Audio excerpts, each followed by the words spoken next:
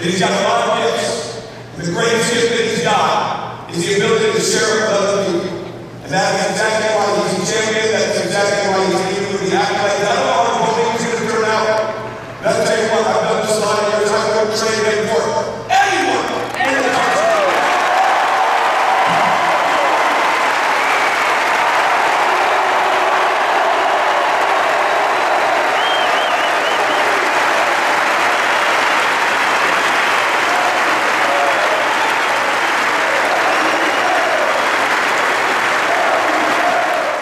With just under 2 minutes left in the game against Maryland, Yogi Ferrell sprinted across the floor and dove on a ball for a steal. And it's that hustle, that determination, that competitiveness that Coach Tom Crean said makes Yogi such a special player and makes saying goodbye to the senior so difficult. When I came in as a freshman, he was a sophomore. I can definitely see it. This is the extra things now that he does off the court. It's just not even like physical, but also mentally. It's just amazing, and it shows. Like he's became a great person, a great leader. He's very comfortable getting after someone because he knows what they're capable of. Not just because they made a mistake, but because he knows and he's invested in what they're capable of.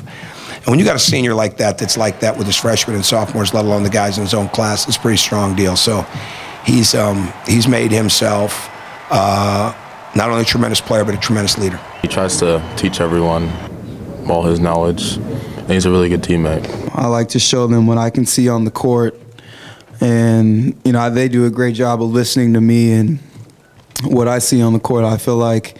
And I think that me personally, I've seen, my freshman year, I've seen guys, the way they prepare for each game. Vic, Will, the way they used to watch film was unbelievable. And I feel like I've taken part of that, and now it's just trickling down onto the younger guys. Yogi has certainly left a big mark on the Indiana program since his arrival as part of the movement 4 years ago. But he and his teammates aren't done yet.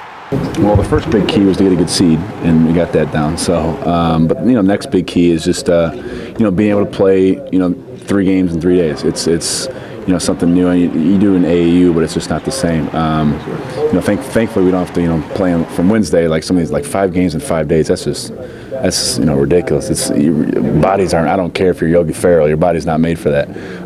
But yeah, just being able to have toughness, play together, keep that defense going, and all be on the same page. Senior night can really it can turn it into a closure situation, but it's really not. And these guys are excited. They're focused. They know they've got a lot left in them, and we've got a lot of improvement we can make over the next few days before we get to Indianapolis. Stuff each other, we're going to stick each other for the next month, and April 4th, we'll see what happens.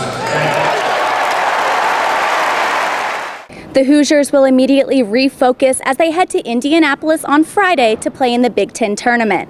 From Bloomington, I'm Jessica Wimsatt, allhoosiers.com.